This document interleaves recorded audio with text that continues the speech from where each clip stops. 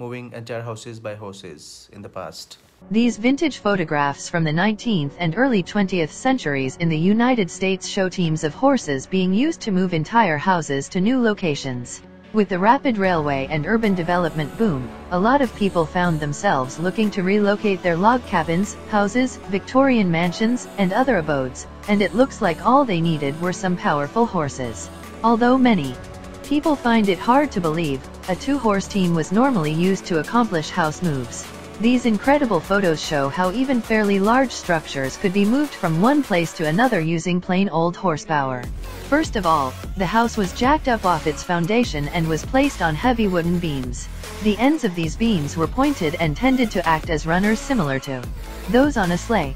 A temporary wooden track was put down in the street and the greased runners slid along it. The track consisted of flat planks, supported by cross ties, similar to those used on railroad tracks. As the house inched along the street, the planks and ties left behind it were picked up and manually carried to the front of the house and laid down ahead of it. Numerous cross ties and planks, ready for reuse, are visible in the photos. Obviously, you couldn't hitch a team directly to the front of a house, crack the whip, yell giddy-up, and expect anything to happen.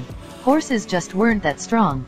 Instead, it was necessary to mount a capstan in the middle of the street. A pulley was fastened securely to the front of the house, probably to a crossbeam between the wooden runners. One end of a very strong rope, or steel cable ran from this pulley to a tree trunk or other highly immovable object.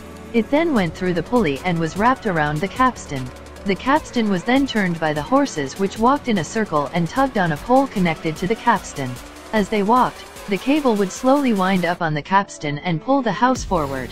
And yes, the horses had to step over the cable each time they encountered it. If the structure was small, then it was just pulled by the horses without the need of using a capstan.